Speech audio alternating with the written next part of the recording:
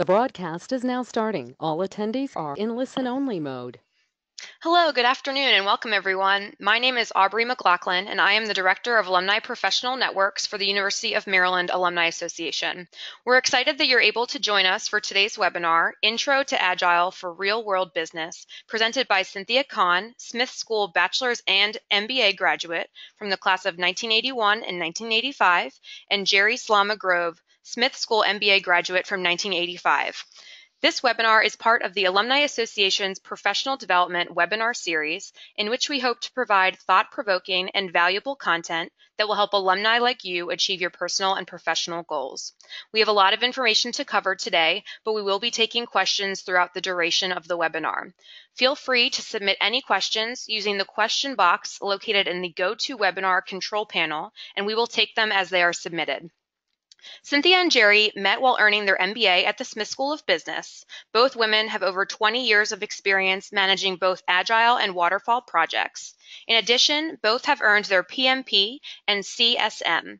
Cynthia is a co-author of the GSD Scrum Handbook and the co-founder of the Agile consulting company GSD Mindset, where she teaches Scrum in one day and coaches teams as they transition to Agile, leaving their waterfall ways behind.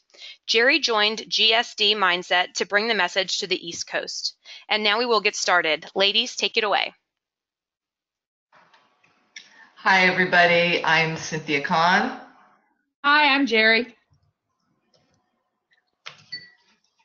Hold on, I'm trying to get this thing to work. Okay, so thanks for coming today. A lot of people always ask us, what does GSD stand for? And it stands for getting stuff done. I think Aubrey gave a pretty good, very detailed example of our background, but we do want you to know that, I want you to know that I've been an Agile convert for over 8 years.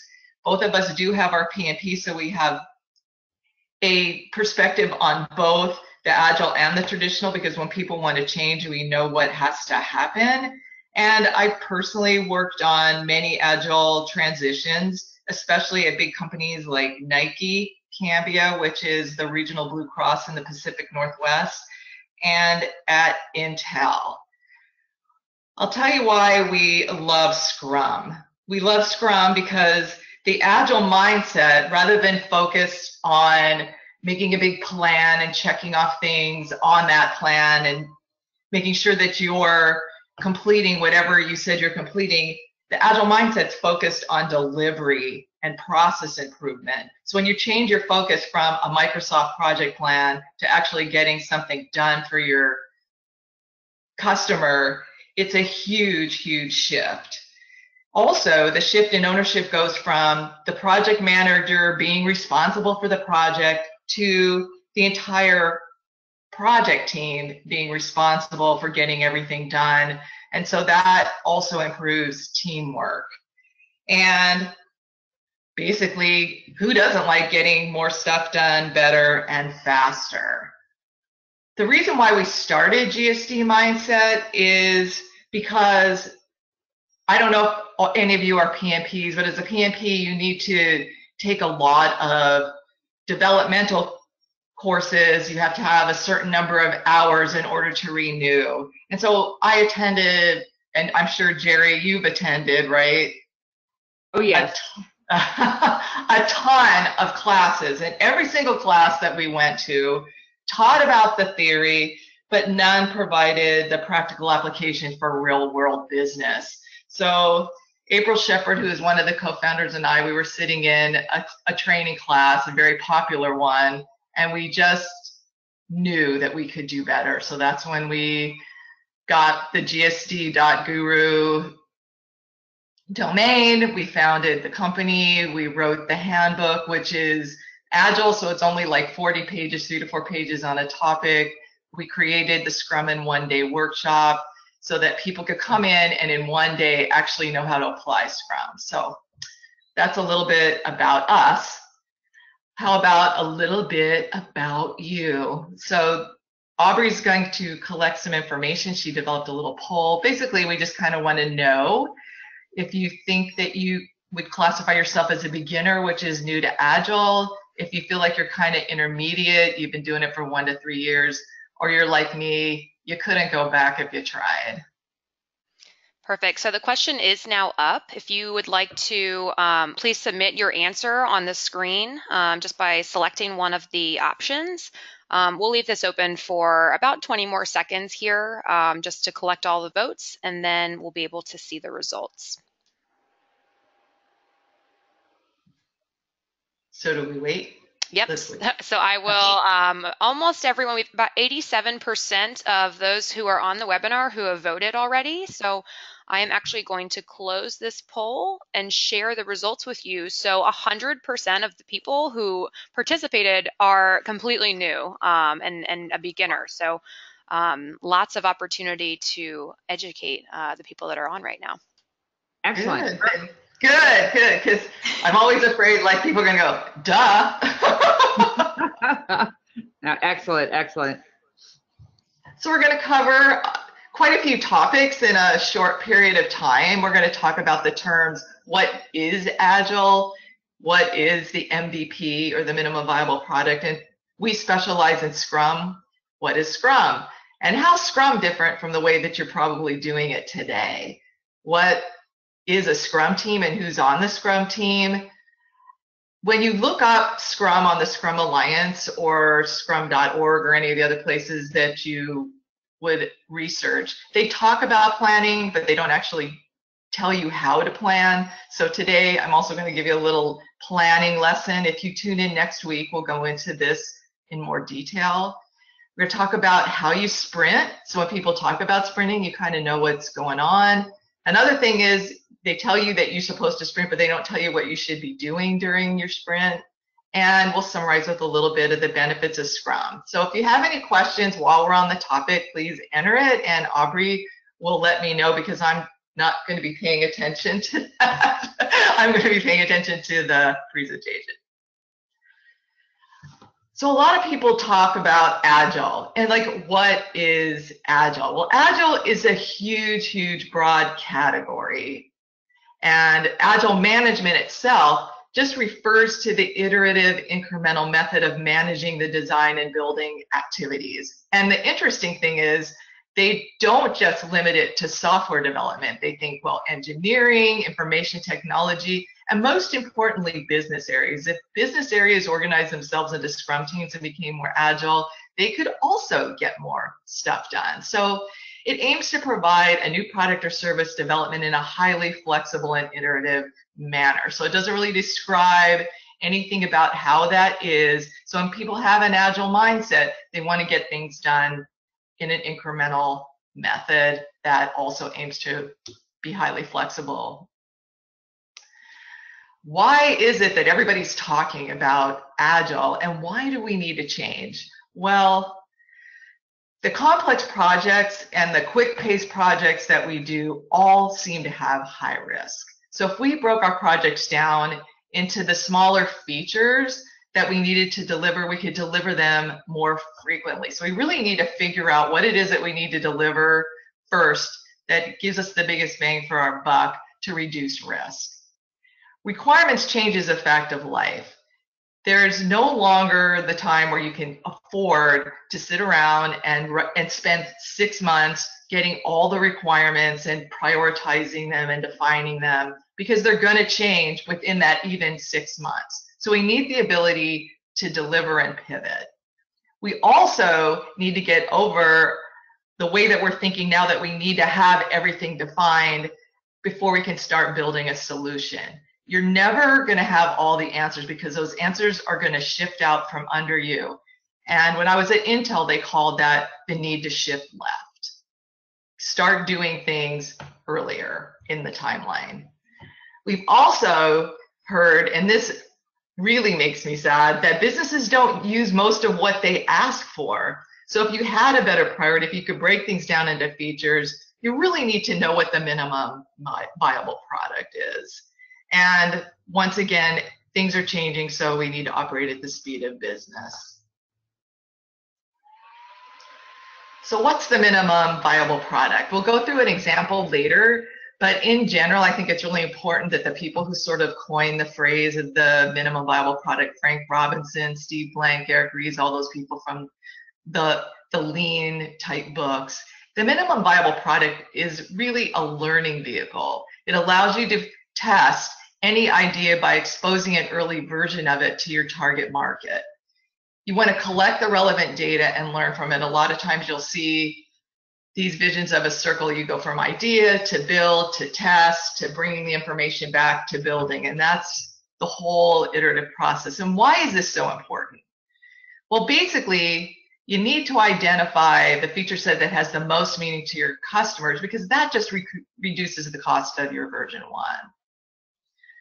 Customers also get the opportunity to use the product and provide feedback, because how many of us who are in technology have built something that the customer exactly said to their specifications, and after they see it, they're like, wow, that really wasn't what I thought, or that really isn't what I wanted. So the sooner you know that and you can predict that, the better. Gathering insights from an MVP is definitely less expensive than developing a full-blown version of the product before you release it out into the wild. Providing the ability to pivot if the product fails is really important, because our assumptions could be completely incorrect, or what the customer wanted also may not be what they actually want, what they said they wanted. It reduces risk. So when you know the MVP, you know what to build first to figure out all this stuff. Think about it as applying the 80-20 rule to your project priority. And this brings us down to what's Scrum. So Scrum is an Agile method. So let's think of Agile as the big umbrella of approaches and iterative methodologies. Scrum is just one of them. Other things you'll hear about are Kanban, XP, Lean. All of those things are Agile, but they're not Scrum. Scrum, as defined by the Scrum Alliance, is a framework where you can address complex adaptive problems while productively and creatively delivering products of the highest possible value. Well, what does that mean? Not much, but adaptive is good. And I like that because it's also one of the 3 pillars. So when you're thinking about Scrum and Scrum theory, Scrum, which is a lot different than how a lot of people are forced to manage their projects today, it's focused on transparency. You always know where you stand. It focuses on inspection. You have to test every time you close a story, or before you even say something's finished. And adaptation, there's something that's called the retrospective, which we're going to talk about, that allows you to discuss and adapt at the end of every sprint.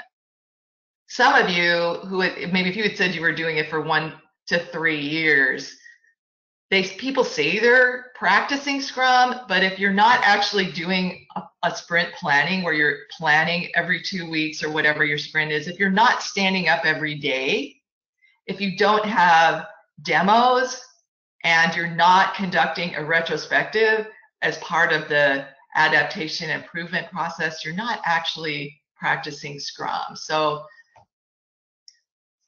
it's really something to think about when people say that they're going to implement. You need to be practicing and thinking about all of these things before you can say that you're practicing Scrum. To draw that home a little bit, I think it's really important before we even get started into some of the details that we understand the difference between what a traditional project is and what an Agile approach to that same project would be.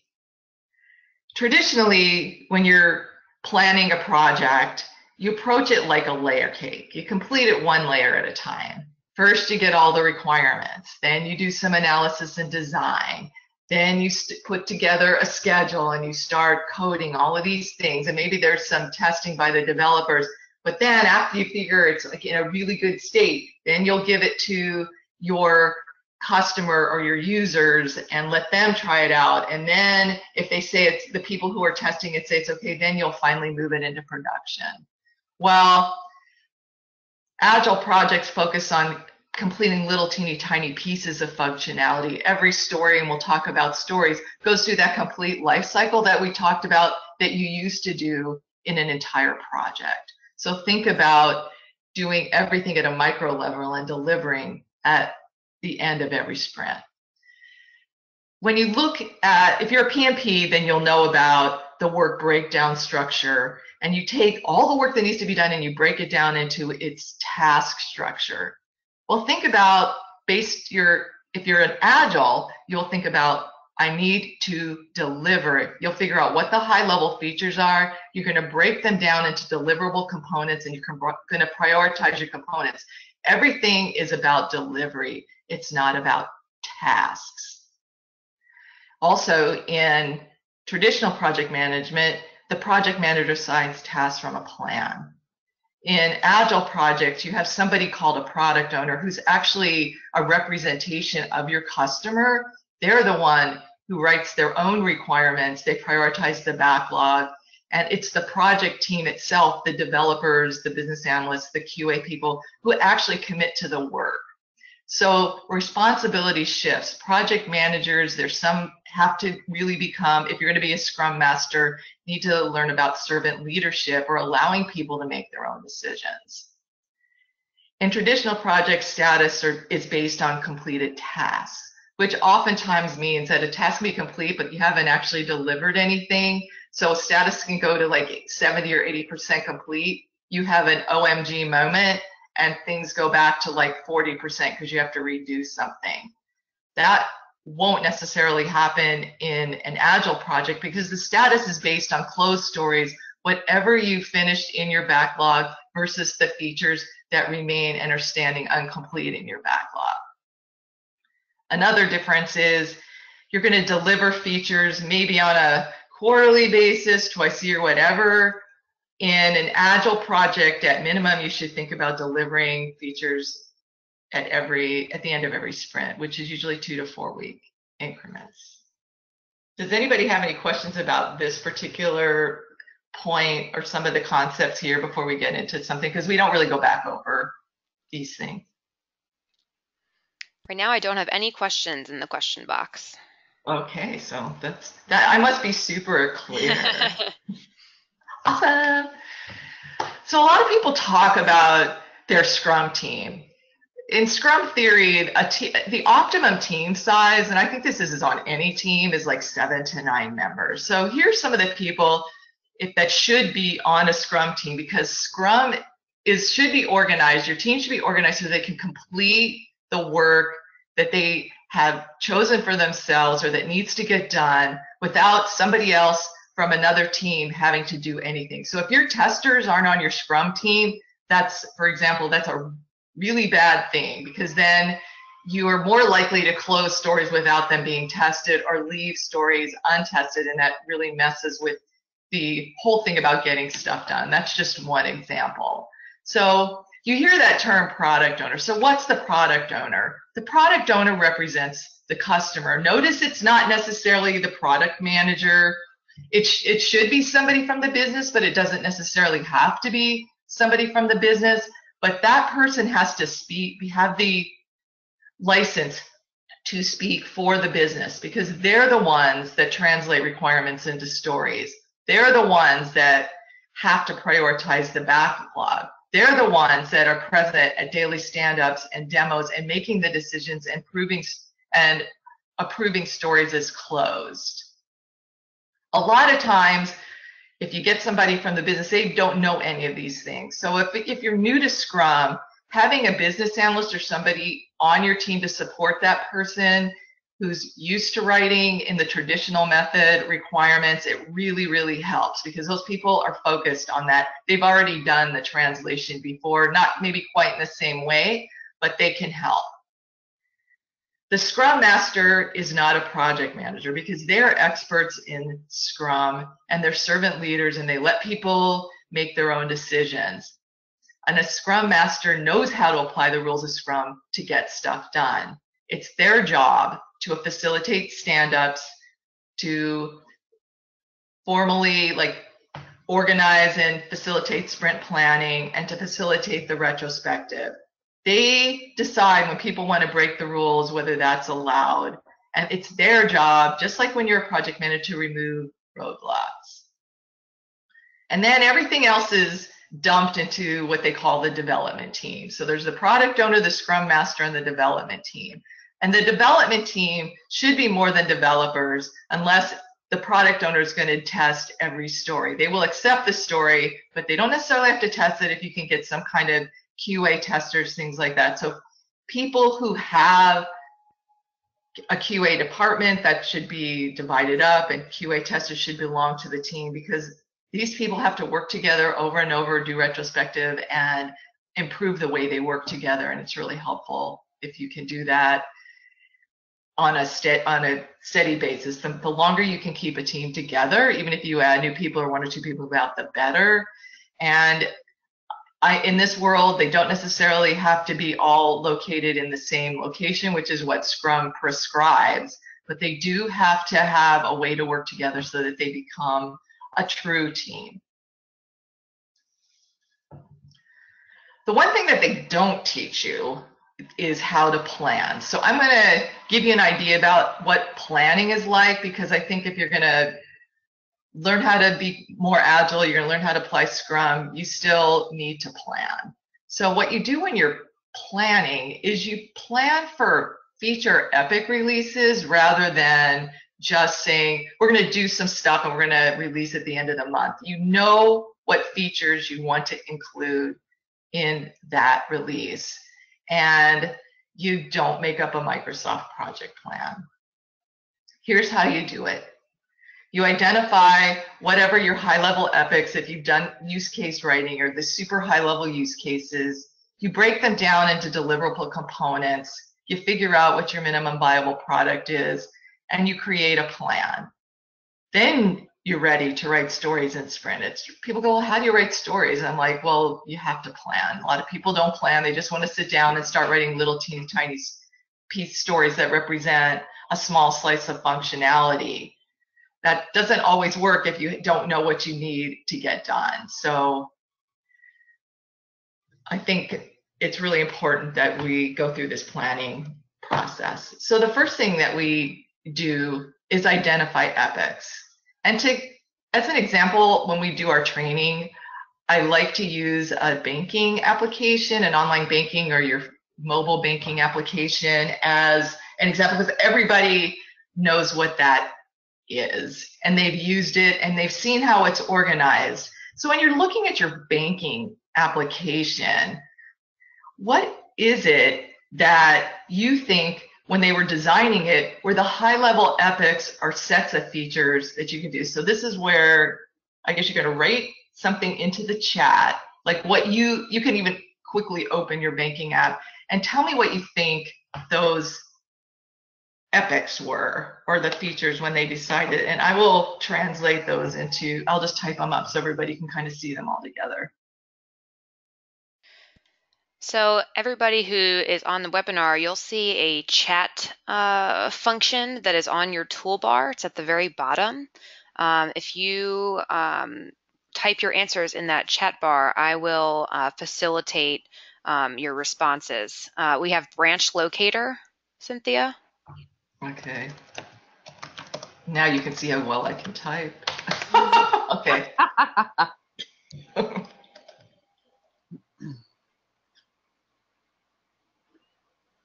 Come on, guys. Low funds warnings. Okay, that's pretty low. So we can do low funds warnings, but what do you think that's probably part of a, so if you could. We have check balances. It might be like check balances. Maybe account overview. And that's probably the highest, like a higher one. So like, I would think like maybe account overview would be the higher epic. And then you would have, I'm going to display balances or warnings under that, but okay. We have account balances transactions. Okay, that's still part of check balances, and transactions would be part of probably your account overview. We have mobile deposit. Okay, that's good. Log in and log out. So I'm going to make that higher, like security. Okay. But you get, yeah, one more. Settings and transfers. Okay. And that might be part of security as a higher thing, and balance transfers, okay. So you get the idea, but the important thing is to try to group them as high as possible, so that, and maybe when you start break in the next part where you take the epics and break them down into deliverable components, you'll get kind of an idea. Here's the ones that we thought of, which are very similar. You're going to have, definitely there's a customer account maintenance, which is where you change, do all that stuff. There's the bank account maintenance, which is kind of includes all the account balances and stuff, bill pay, being able to transfer money, and also your statements. So you guys are getting on the right track, but this would be the kind of exercise that you would think of. And so then once you have your epics, which would be kind of across the top, if you did this together, you can do it virtually using Visio or PowerPoint, but you want to then take those high level epics and then break them down into deliverable components, which when we're looking at this one right here, like you would realize like account overview would include components that include low funds warnings, check balances, and a listing of your transactions. And you would kind of figure out once you were starting to break it down that security includes account settings and some of those other things maybe. So let's do that for one of our components. So we talked about customer account maintenance, and what do you think some of the components of customer account maintenance were going to be? So if you're going to build that, what do you think that is? Oops, come back.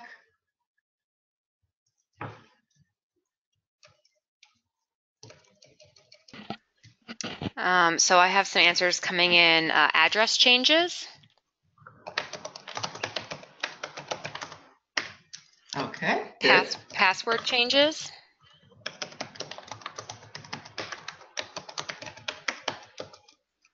Social security changes. Home branch. Oops, one more. And setting up bill pay. Well, bill pay, I think I would have bill pay as, in the original thing that we did last, I would have that as a separate thing, because bill pay has a whole bunch of different things, right? Or maybe change email address. Okay, that's a good one. Yeah. Because bill pay has setting up payees and changing payees, You guys are good. See, planning for an Agile project when you focus on deliverables actually is a lot simpler, and you can plan in a couple hours a whole project and then size it out if you knew how much you could get done.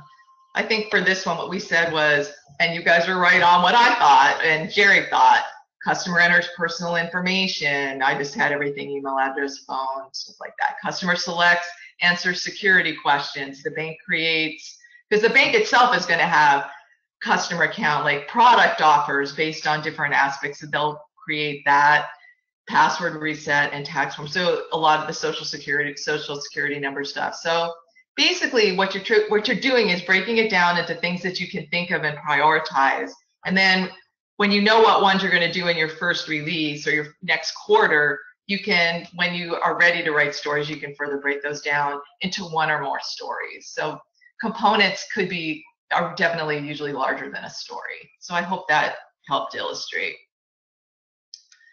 Now it's time to define an MVP. We're not going to do it for the banking app because that would take too long, but you'll hear the term minimum viable product. You'll also hear the term minimum marketable feature set or minimum business increment. Basically, it's like if you're going to release something, what's the smallest group of functionality that has meaning for your customers? So I'm going to do the get ready for work example. If you've already done this before, then I hope you don't have your patience, but this was when somebody did this with me 8 years ago, it really helped me identify in my head and solidify in my thoughts what the minimum viable product is. So here's our get ready for work example. So what I'm going to ask Aubrey to do and for you to do is to list, and I'll try to put them in order the best I can, but I want like 10 things that you do in the morning to get ready for work. So let's start with the alarm. So let's say your alarm rings or whatever. So what happens between then and you walk out the door? Shower, Okay. feed the dog, brush your That's brush your mine. teeth, Okay. Uh, okay. get dressed, That would be helpful. have coffee and eat breakfast, I'm going to separate those out because not everybody eats breakfast. Okay. check status of public transportation, That's important in the DC Metro for sure. Okay. make your lunch,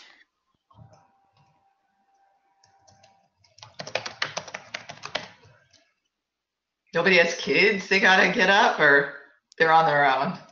pack your bag or purse, Okay.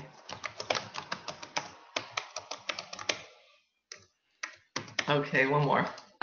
check weather and traffic. Oh, we finally got a kid, so we got to get kids ready for school or daycare.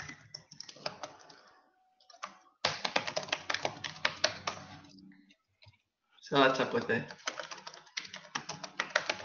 All right. So we have, just in general, shower, brush your teeth, get dressed, have some coffee, maybe eat breakfast, feed the dog, get your kids ready, make your lunch, pack your bag, check your status, whatever. So this could be, these are all your requirements. So if you were spending, so think about this. So if you're spending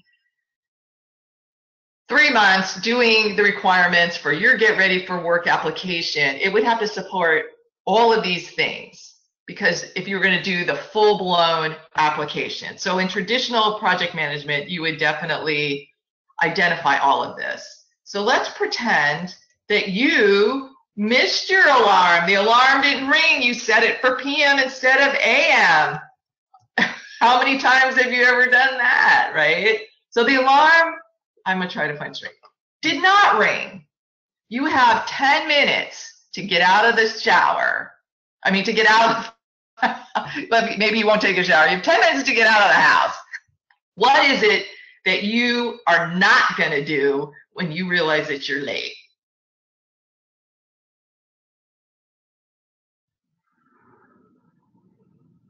Eat breakfast. Okay, yeah, Or you're don't probably not don't going to make spend lunch. time eating it. You're probably not going to eat breakfast. Not going to make You're not lunch. gonna- No coffee, no shower. Well, I don't know about the coffee, but I'll do. I don't know if I can drive. I'm glad you're brushing your teeth and getting dressed. Is the dog going to starve? The kids, probably, you got to get them out of the house. You probably are going to check the weather. You're just going for it, dude, because you got to get out of here. Probably, I would guess. And do you need to check the status of public transportation, or are you driving today? I don't know. So you got. Or Uber. I got an Uber. Huh? I got an Uber. There you go. So the bottom line is, the minimum viable product is a lot different than the full and complete application.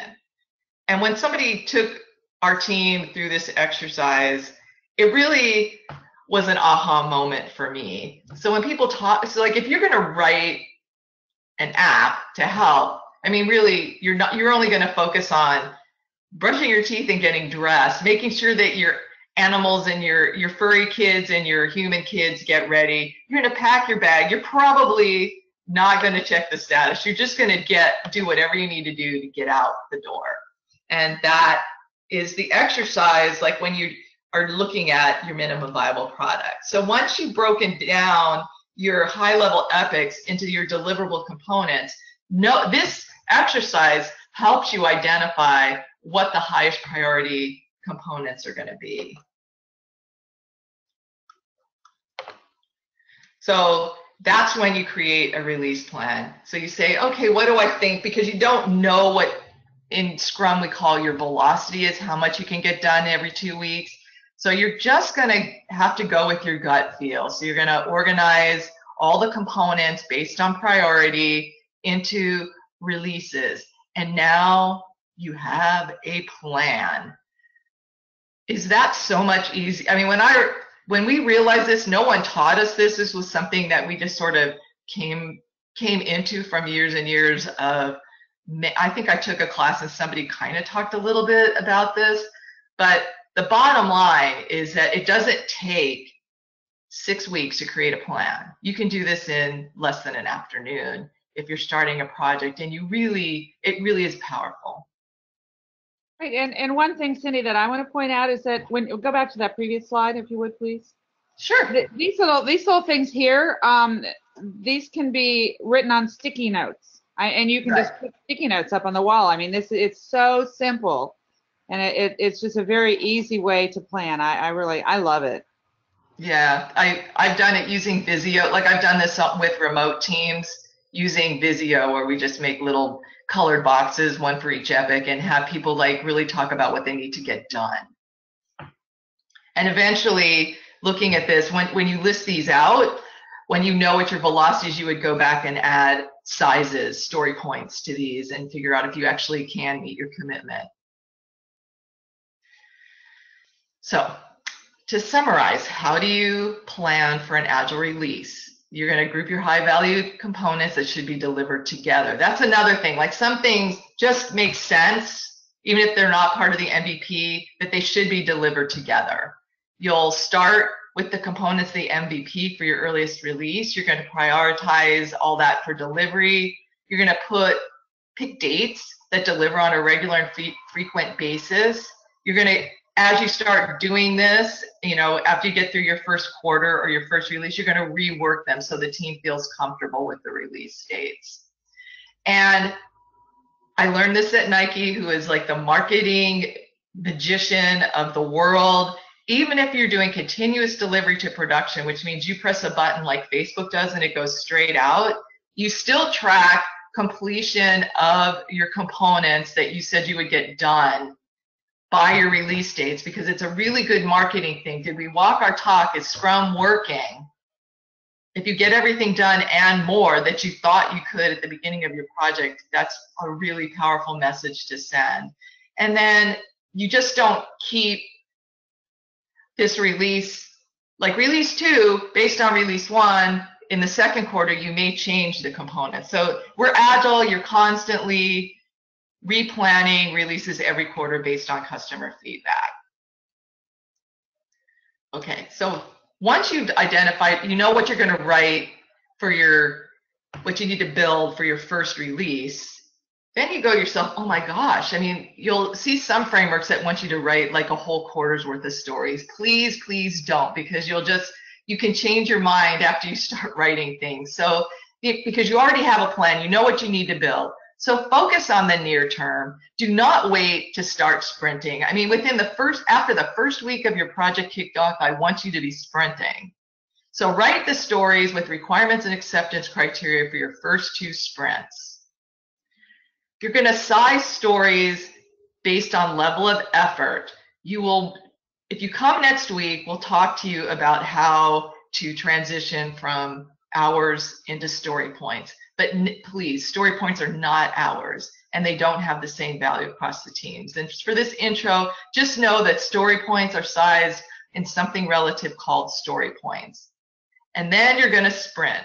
The difference between Agile Scrum and traditional project management is you spend minimal time exploring. When I was at a company, and I'm not going to name it, you could explore for 3 to 4 months before you did anything. It's it's all conjecture. If there's a lot of churn and a lot of arguing, but if you started doing within 2 weeks of project initiation, then the conjecture and the arguing is lessened, because it's all based on reality. And you want to get your customer feedback as soon as possible. So now we're going to talk about, I've written some stories. I brought them into my sprint. People talk about stand-up and sprinting, but what does that mean? Stand-up itself is something that has to happen every day, because you need to keep your eyes on the prize. Stand-up is a 10 to 15 minute daily meeting.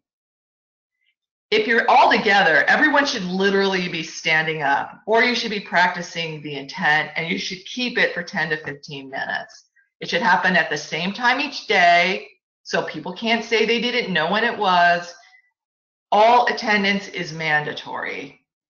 You need to focus on closing the stories that you brought into the sprint, because closed stories are the only stories that you can release. And actually, when you get into it, closed stories are the only stories that count. In Scrum, stories are either 0% complete or 100% complete. When you realize that, getting stuff done becomes a super priority. You're going to start with the first and highest priority active story, and you're going to move down the list. And you're going to, when you look it up, they'll tell you you need to ask 3 questions. Did you accomplish what you intended to yesterday? What are you planning to do for me today? And do you have any blockers? And when GSD does some training, or if I come in and help you, I'm also going to ask you when that story is going to close, because I need to know if you need help. The whole team is responsible, not just the person reporting on status. That's another thing. And all other discussion gets tabled, or meetings get decided, or people decide they're going to meet after. But it's really important for stand-up to be a consistent and pleasant experience for everybody. I used to tell people it was the best 10 minutes of their day, because then they know what to focus on for the rest of the day. That if you keep to the idea and the essence of stand-up, it will be the most important thing that you do every day. In Scrum, you'll hear something called a burn down chart. So you track sprint status, another typo, via a burn down chart. A burn down chart's basically a graphical representation of closed stories. So along the left axis, it tells you the number of story points brought into the sprint. So you'll see that we brought in probably 45 story points in this. Across the bottom are the number of days in the sprint. And those straight lines, like if you do sprint planning on Friday in the slightly grayed areas, those are the weekends. So if sprints are 10 days and you plan on Friday so you can jump out of the gate on Monday, it's not really fair to count the weekends, but this is in Jira, and Jira loves to show you the weekends. So story points have to burn down to 0 as they close, and you should be at 0 by the end of the sprint, which means you met your sprint commitment. So if you're looking at the red line, which is the actual, because story points are not in fractions and you don't burn down until the story is closed, there'll always be some sort of step down. And here is an example. No one ever gives you an idea about like how you spend your 2 weeks. So let's say you do your sprint planning. A lot of times on day 10 at the end of a sprint, I'll do the team demos, the retrospective, and at the end do planning. So I get a lot done in 2 hours because you should be 100% ready and prepared. So starting with day 1, you should have your planning ready. You should know what you're going to be working on. You should be bringing your stories in.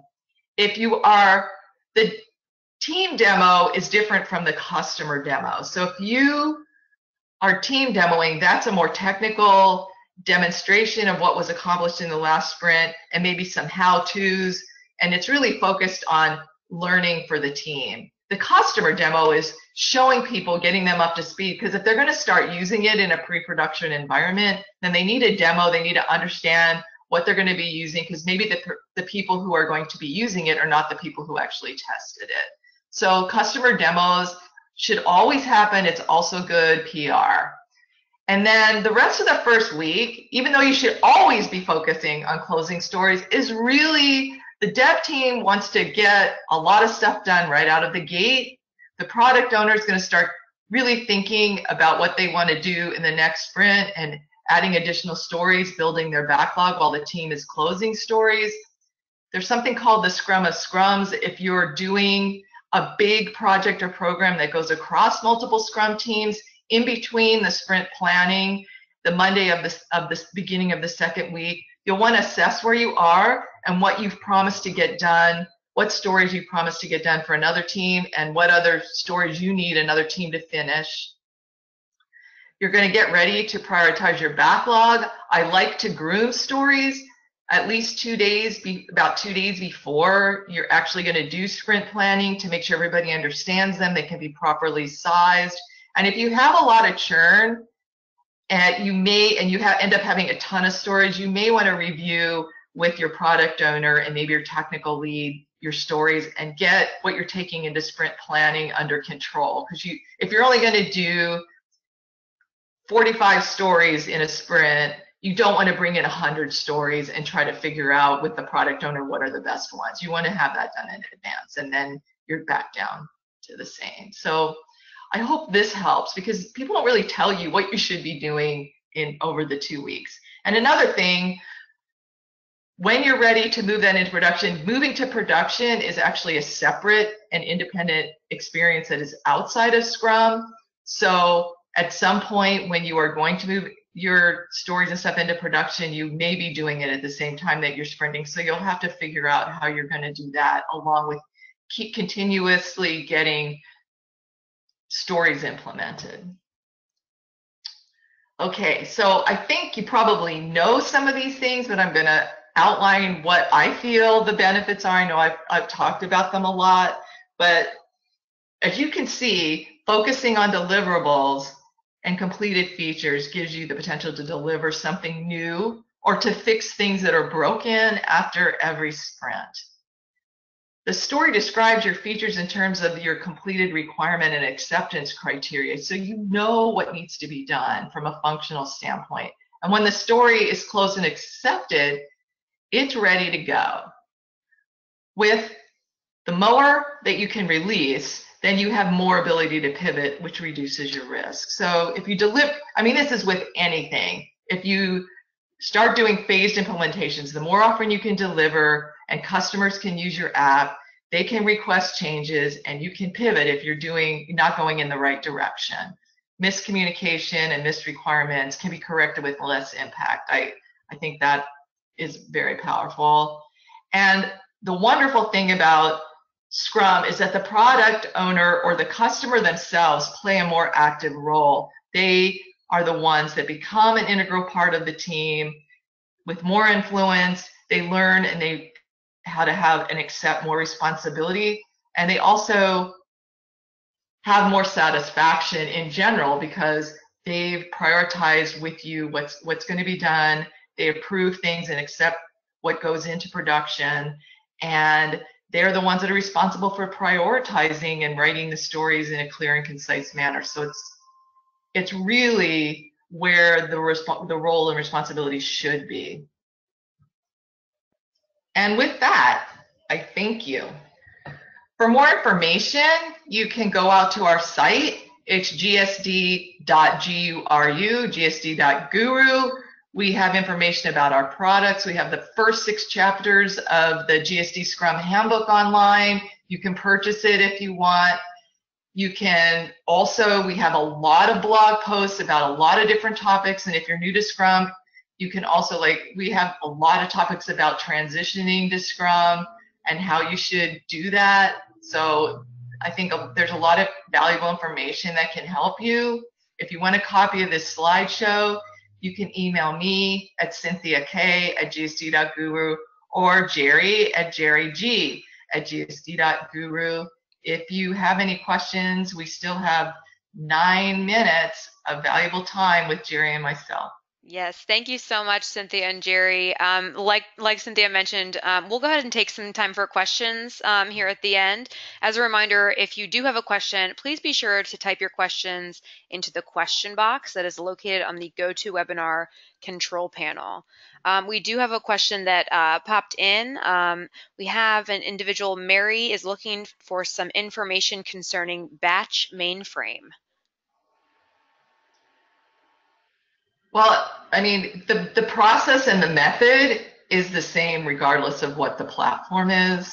So if you're doing batch mainframe, you would still figure out what it is that you need to deliver and try to get it down to the smallest piece of functionality that you can. So you don't do an entire batch application, or maybe, for instance, it's been years since I've done mainframe, but like with services, for instance, if you're sending things across, you're creating files and you want to make sure everything's working. A lot of times you can stub out a file that you're exporting so you don't, and then figure out what the minimum stuff is. Like when I did it at Nike, we just sent a product ID through a service, a new service architecture, and got back the description. So you have to start thinking, and we'll talk about this, like I think next week. Gerri, do we talk about iterative versus incremental development and when we try to talk about slices rather than layers? If not, I believe so, yes. okay. If not, email me. But in general, you can Google it yourself. I didn't invent it. If you look up Mona Lisa, incremental versus iterative, it kind of gives you that whole Absolutely. idea. Yeah, that is in the slideshow next week. You're right. Awesome. So I'll talk about it. So please come next week. But in general, the concepts and the principles don't change. It is independent of platform. I hope that helped, but I don't think because you're still on a mainframe, that doesn't mean you can't be agile. That's what I'm saying. Great. So I hope that answers your question, Mary. We have a question from David. In non-SW dev environment, delivering partial products may not be acceptable, but can the delivery be internal? Yes. I mean, a lot of times, well, there's two things I think you need to figure out. What do you mean by a partial product? Every story has to be able to be delivered, even if it's a small piece of functionality. So it's still a service if you send an ID and get back a description. So you could move that into a pre-production environment and then add to it. So you need to think about sketching out and figuring out what you need, the minimum thing that you need to do to prove your concept, and then add to it. So I understand that if you're if you're like doing a SaaS product that people are using online, that you may not want to deliver at the end of every sprint, but you should put them into pre-production and make sure that other people, maybe your alpha customers or some other business team, is looking and making sure that what you delivered is what they expected. Because a lot of times, as you know, that isn't so. So I definitely am an advocate of pre-production. When I was at Nike and we were, like, for instance, putting together a new store for Japan, it was all in Japanese. We definitely had a whole store that was behind the firewall. So it didn't go into production until we launched the store, but there was a lot of stuff going on in the pre-production environment, and people who knew Japanese were verifying that everything was working, because we had no idea, right? We were just, we didn't know if we couldn't read Japanese. So. I hope that helps. Yeah, so David just followed up and said it was a medical device that cannot be partially delivered. So I don't know if that. Well, you would still have some version of it that people could use the features that were complete and make sure that you're on the right track. I still think that I understand it's a lot different if you're building something, but I think you kind of need to figure out then what your features are and what the components of those are, and deliver them in such a way that you could put them so somebody can use it and make sure you're on the right track before you've completely finished the product. And I mean, that takes some creativity. And as a developer and engineer, it's not your responsibility. That's why it's really important to have a product owner, somebody who has their pulse in the business so that they can help you define that. I mean, sometimes the technical people feel like, oh, I can't do that. But the business people, they think a little differently. You need that guidance. And I think Cynthia, perhaps if, when you've been in the hospital, and this is a very simple medical device, I'm not sure how complex the one you're speaking of is, but if you are in the hospital, you go to the doctor's office and they take your temperature, your pulse, and your blood pressure. If you were going to build a machine like that, you could start with just the pulse monitor, perhaps, or you could start with just the blood pressure piece and break it down into slices of functionality, and then pull it all together into your final product. I think that might be a way to approach it. Does that sound reasonable, Cynthia? Yeah, I mean, the whole point is, and of course every situation is different, but you have to break the thought process that I have to go through all the requirements, I have to build it all, I have to test it all before I can release it. I'm going to give you a really good idea. It's not medical devices, but the reason that the iPad was, even though it wasn't technically as good as some of the Microsoft type devices, is because they released it and it had the same stuff as a phone. It didn't have the Word, it didn't have the other, it didn't have everything they wanted, but they got it out on the market and they got people used to using them and excited about using them. Steve Jobs or whoever did that, they understood what a minimum viable product was. They put something out that was not exactly what they're doing. I mean, the Microsoft Surface, which is more like a laptop, is kind of probably what eventually they wanted to go to, but when they released it, it was just like a big phone. Great. So Mary has a question about sending the invitation for next week's webinar. So yes, Mary, just to answer your question, there is a second part to the webinar next week. It's a little bit more of a deeper dive into writing Agile stories, and I can absolutely send that link to register in the follow-up email that will be going out this evening. So if you're interested, please sign up, and this will be an extension of what was covered today and a little bit deeper of a dive and discussion. Lucius has a question about, it seems like there's not much difference in Agile and traditional PM. I guess how much of this experience changes in the role of product owner or the customer? The customer is not, well, I think it is a lot different being a project manager and a Scrum Master because your focus is different, because you have to give up some of that control. And a lot of us are control freaks who used to be project managers. And with the business, it's like the business is used to blaming the technical teams because stuff didn't get done. But now that they're the ones prioritizing it, they're the ones that are defining the requirements, they're the ones that are approving things. That shift and that level of responsibility is really, sometimes it is not so easy to get people to accept that, because it is a great engraved responsibility. And then they, to become a product owner.